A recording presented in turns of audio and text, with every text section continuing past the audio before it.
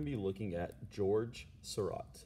George Seurat was a Pointillism painter, and we'll talk about that in just a second. He was born in 1859, which is about 159 years ago, and he would have painted this painting here. This is one of his most famous paintings here. And if we look at it closely, you can see that he did it with a bunch of little dots. Now, this is a really, really big painting. It's bigger than me. And he did this by painting a whole bunch of little dots. We're going to be using the same subject matter, which is our apple. It's a still life. And we're going to be drawing it, and then we're going to be using Pointillism to create it. Now, I'm going to draw it very softly, and you need to too, because we're going to be drawing or coloring it with Pointillism, which means that it's going to have a bunch of dots. And I don't want to be able to see these lines, but it is good to have a guide to see where you're going. I'm doing it pretty quickly. I want you to take a little bit more time than I am, but for the sake of the video, I'm trying to make this quick. All right, now let's get started. We're going to be using markers to do this, and markers are kind of limited on the colors that you can get, but hopefully we have enough colors to get us started anyway. I'm going to be starting off with the lightest colors that I see in the apple. The lightest colors that I see is a yellowish color. I know this isn't really yellow, it's more of a dulled down yellowish orange, but this is what we've got. So we're going to be putting in dots. I'm going to start here where that yellow is.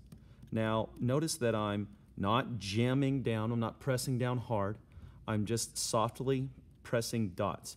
And if you look closely, they're dots. I'm not coloring with it. I don't want to see anyone coloring. If you're coloring, you're going to have to start over. This is a test to see if we can do Pointillism. I see that there's yellow over here as well, and even yellow right here, and then probably a streak of it coming down here. So I'm going to be putting those Pointillisms. Notice that I'm not pressing down hard. If you mess up my markers by pressing down hard, then you're not going to get to do this project. You're going to have to sit on the wall. So I'm going to come in and I'm going to start putting some orange down, because there is quite a bit of orange in here, and even here where the yellow is, it's almost more orange than it is yellow, but I don't have that color in marker, so this is what I'm going to deal with. Once again, I'm not pressing down hard. I'm doing this nice and soft. It's going to take a lot of time to make the apple complete doing Pointillism, but that's what we've got to do. I'm going to go ahead and mark out an area where my white highlights are. I see that the light's hitting it right here, and I see that the light is hitting it right below that, and just a streak here. And then over here as well, I see that the white's hitting it. Okay, I'm going to go ahead and move to my lighter red. I want to use the light red first, and I'm going to go ahead and start putting in red dots. Now, they don't need to be lines of dots. They may be somewhat random in where I'm placing them, but I do want to follow in this direction here.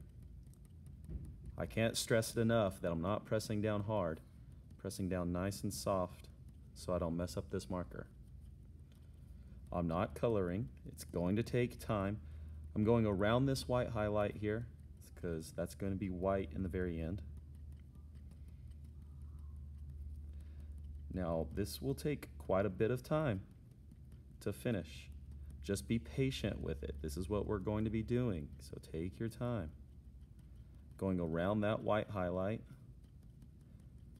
I'm not going on top of these orange and yellow spots because those are going to be an orangish yellow.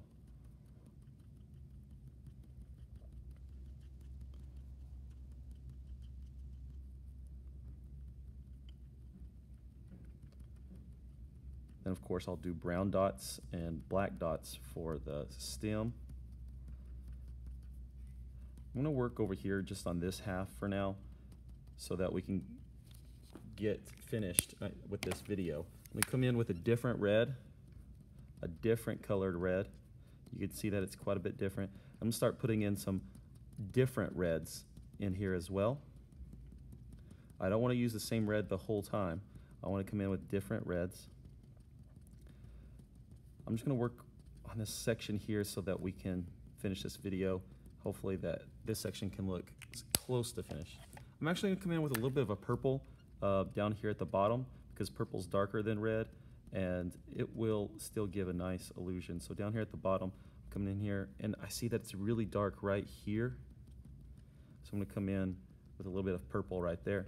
And then I'm even going to put in a little bit of purple where my shadow is. I see that my shadow's right here and then comes around here. So I'm going to make my shadow here. And my shadow's going to be somewhat purple. It's not going to be completely purple. I am going to come with a black and then even a gray for this. But when it's done, I'll have many different colors. So here's my brown. I'm going to go ahead and do my stem here. And I'll go back in with some black for my brown on my stem as well. Okay, now that you have the idea, I know mine's not finished, but you have the idea of what we're doing. Remember, we're just using dots. We're not using coloring. We're just using dots. They're going to be different color dots, different reds. You can see that there's different reds in here. And you're going to have to get creative with some of the colors, because you might not have all the colors that you physically see in the apple. All right, this is painting like George Seurat using Pointillism. Remember that this is Pointillism. That's what this art style is called, and that's what we're creating today. You may start.